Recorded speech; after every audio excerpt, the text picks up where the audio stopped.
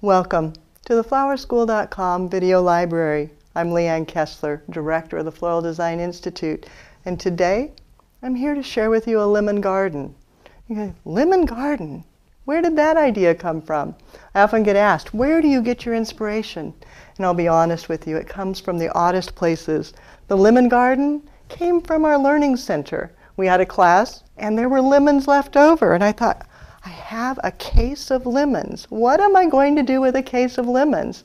And I thought, well, I guess I'll have to plant a garden. For my container, a bright orange plastic tray.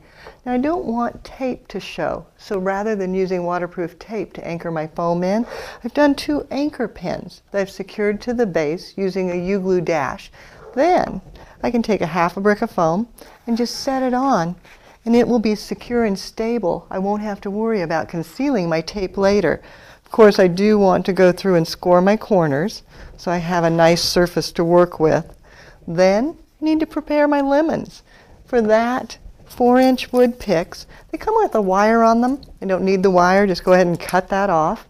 And then looking at the lemons, oftentimes there's a bad side. That's where you want to insert your sticks, because you don't want that to show. You want only the pretty side to show. Again, now this one's all pretty nice, so I can use my sticks anywhere. But notice I'm using 2 sticks in each lemon. That makes it more stable. Then to ensure that they don't fall off the stick as it starts to dehydrate, just a small dab of the floral adhesive cold glue, and that will lock it into place.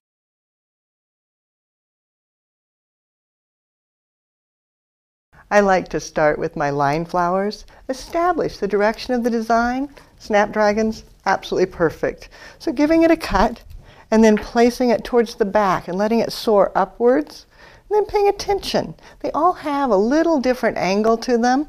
I'm working with that. If it wants to angle outward slightly, letting it do so, grouping them together.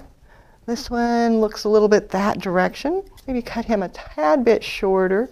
Bringing it forward, and then repeating another line, maybe with roses. So you don't have to have just line flowers to create a line. A form flower like a rose, it can create a line as well. Placing it in, maybe taking off some of the leaves so it's not quite so heavy, and then stair-stepping it down towards the front. Maybe remove that leaf. And then all the way down towards the bottom.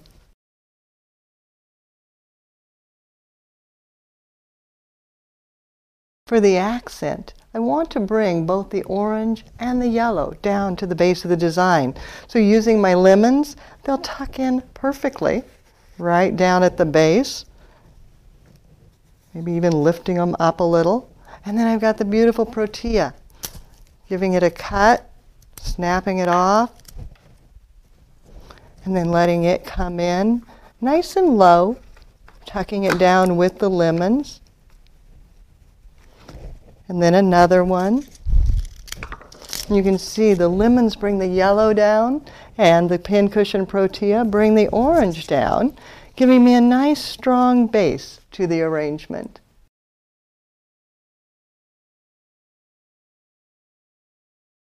Before I finish the arrangement, I want to fill in the accent a little more and start covering some of my mechanics. Calyx leaves, perfect for that. Give it a cut, and then just slide it right down underneath the materials so it helps to break the line of the container. Gives a little more visual impact. You can even roll them and then tuck them down in between. And then carrying the eye on back, bringing them to the reverse side of the arrangement, helping to cover the mechanics, making sure the foam doesn't show, tucking it through, terracing. And then for a little more interest and contrast, adding in a few more blooms, maybe some of the craspedia or billy balls tucked in, letting them be a little bit longer over the top of the others to give a slightly different texture, but still carrying out that bright yellow, the vivid color. And then if you do it in the front, You want to bring it down a little bit closer to the bottom to help carry through, and then also bring it around to the back so it's not a polka dot just in one spot.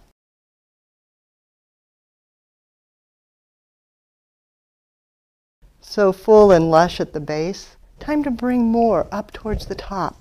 A little bit of ruscus coming up with the roses, filling it in fuller, letting it hang out a bit. See how it comes to the side, pulling it in, maybe not quite so far, I'll shorten it slightly, letting it come outward. And then some of the leucadendron, letting it come outward on the opposite side, still keeping it vertical, but at a little bit of an angle. Not a lot, but just enough so that it adds some fullness to the arrangement.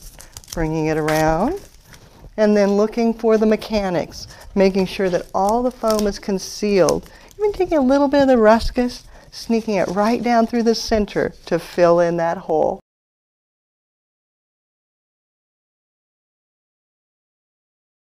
Last step, adding a dynamic line. Everything is static, quite vertical. Adding in a curved bit of the willow, bring it off to this side. Enhances, gives a little more interest. Maybe a second piece. Still coming in as though it's coming on the same stem, right up and over. And then one last bit of leucadendron to bring that darker color right down to the base.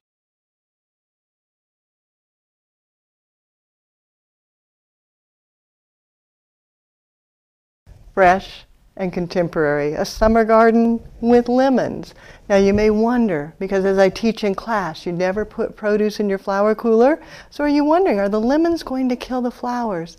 No, it'll be fine. It's going to be out in the air. The lemons are not going to shorten the life at all. But good question. You remembered what we taught you in school. Now it's your turn. If you need more inspiration, if you have questions, if you just want to look other things up, you can find us on the website at flowerschool.com, or feel free to contact us by telephone. Give me a call at 1-800-819-8089. And then as you create your own fantasy garden, take a picture. I'd love to see. You can send it to my personal email. It's Leanne, Leanne, at floraldesigninstitute.com. Now it's your turn. Have fun and do something you love.